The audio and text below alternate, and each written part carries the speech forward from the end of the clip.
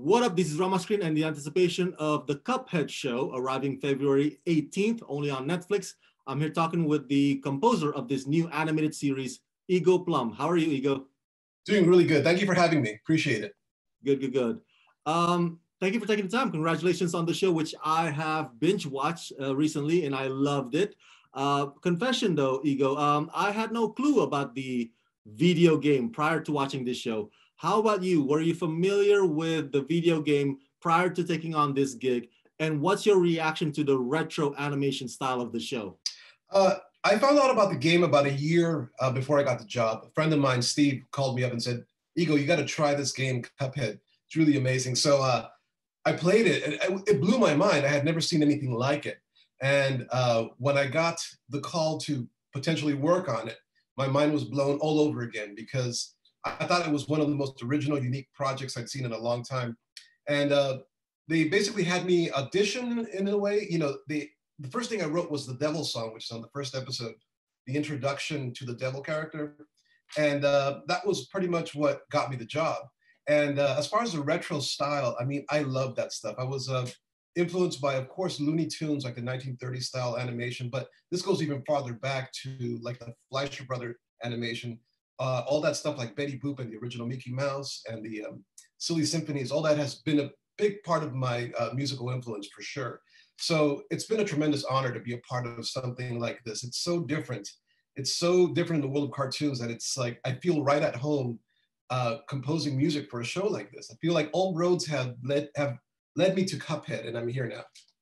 Yeah, it does feel like, at least for me, when I was watching it, it felt like I was watching back as a kid watching reruns of Heckle and Jekyll or the Mighty Mouse or something like that. It's so Sure. Cool. Yeah. Now you are no stranger to animation, of course, especially your work on many episodes of SpongeBob SquarePants. But this particular new show is goofy and wacky and zany on a nostalgic level. I understand that the score of the video game was composed by Christopher Madigan. So how did you build on what Christopher did and at the same time also try to make it your own? And did you ever at any point find difficulties capturing the Cuphead show's goofiness and zaniness music-wise? First of all, what Chris Madigan did for the game was phenomenal. I think his work is brilliant. One of my favorite things about what he did is he introduced a whole new generation of gamers and kids to this 1930s style music. One of my favorite things to see online was when I'd listen to his videos, to his music on YouTube, and there'd be comments underneath like, what is this music? What do you call this genre? Like, I imagine young people sort of confused, wondering, I've never heard music like this before. And that's wonderful. For that, I owe Chris everything. So, but the thing you have to keep in mind is that I was not trying to imitate what Chris was doing, because Cuphead Show sort of runs in parallel to the Cuphead game. It's two different universes. And musically, the demands were different than what the game needed, right? So in my case, my music is serving the purpose of driving stories and character arcs and emotions and what we're trying to make the audience feel. So I can't just write like a 5-minute piece of big band jazz, because in the middle of that, all of a sudden there's going to be an emotional moment where people are crying, and then all of a sudden they get scared and then they start running again. So the music has to stop and go, ebb and flow like a rubber band, essentially. It's doing all these really funny things that if you hear the songs on their own, it comes off really strange. I mean, I love it, but it's serving a different purpose. It's not just music for the sake of music. It's music for the sake of storytelling, And what was the second part of your question? I think I covered the first part. Did you find at any point difficulties in capturing the goofiness and the zaniness of the Cuphead show?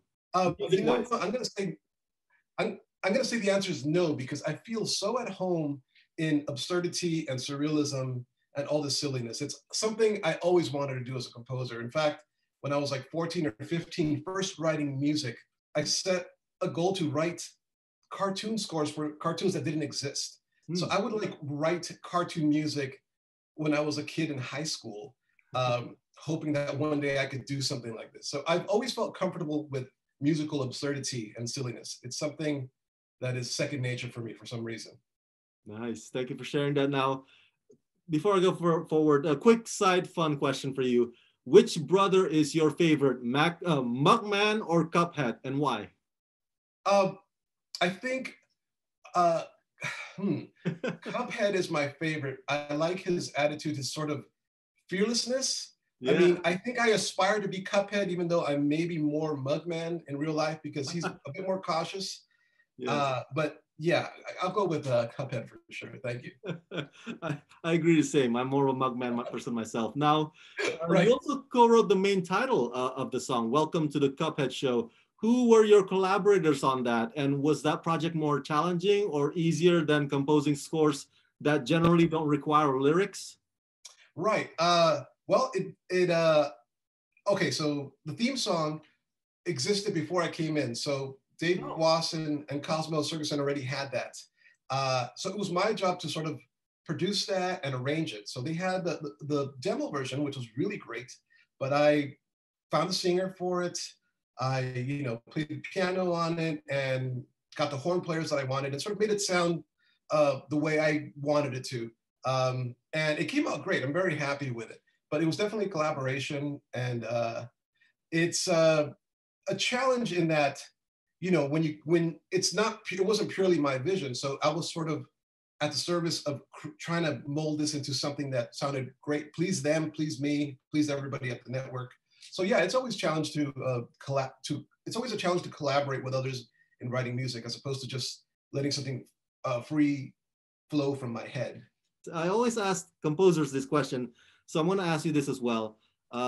Instruments. Talk to me about musical instruments that you incorporated into composing the score for the Cuphead show. I read that Carl Stalling and Raymond Scott are among some of your influences.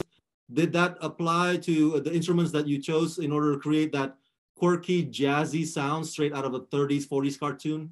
Absolutely. So I went for very traditional instrumentation for this show. So when you hear a lot of the chase numbers of the songs, you're going to hear the instruments that would normally be in a big band, which would be like, the woodwinds, the tenor saxophone, baritone saxophone, alto sax, clarinets, trombones, trumpets, and then, a piano player, drums, and upright bass. Those are sort of like the basis of a lot of the stuff on Cuphead. And of course, the same instruments that would be popular in the 1930s. So traditional instruments doing non-traditional funny things was sort of the goal of what I was trying to do here. Because a lot of the time, it's not just normal big band. It goes off into other directions too. Like we'll have a chase that's based on a big band theme, but then they'll say, well, make it scary because there's a ghost or there's a monster or whatever. And all of a sudden I have to make the big band music twist and feel like a spooky piece of music. So that was really the challenge, right? Trying to take traditional music and make it do things it's not supposed to do. So yeah, but that was a lot of fun to do, but a little challenging because of the pandemic and the way we had to record remotely. It wasn't as easy as just being all in a room and setting up a microphone and saying go.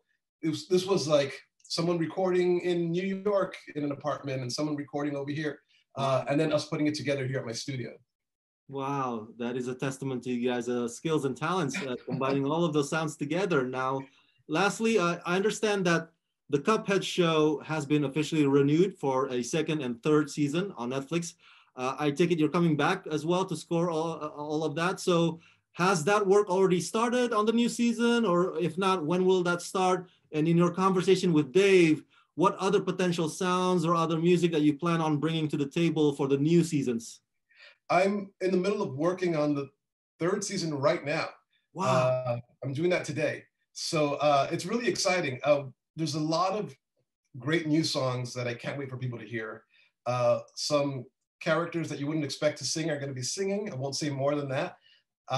It's really exciting. I think some of our better music is happening in the later episodes, frankly. Ooh. Probably because, we were just sort of I was getting my bearings and figuring out what the sound and tone was. And now I get it. I feel like I get it. And hopefully people will stick around and watch, the second drop and the third drop when it all happens. And final question. Are you also working on other projects, or your life is all revolving around Cuphead Show for a while?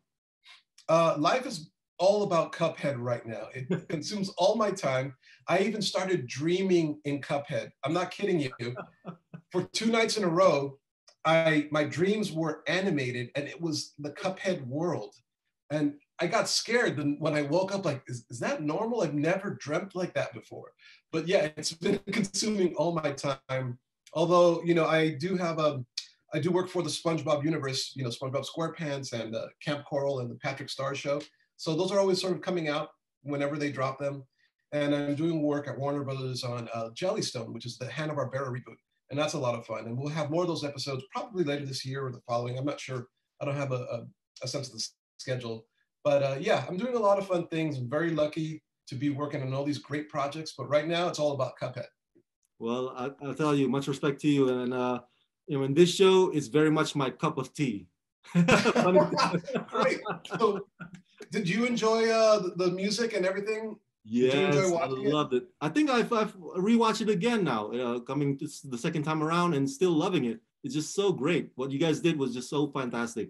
So thank you. Thank you for saying that. That means a lot. And thank you for taking the time to talk to me, because I've been sitting quietly for about 4 years and haven't had a chance to say much. So this is like, I'm just bursting at the seams with joy and just things I want to share. So I appreciate your time too.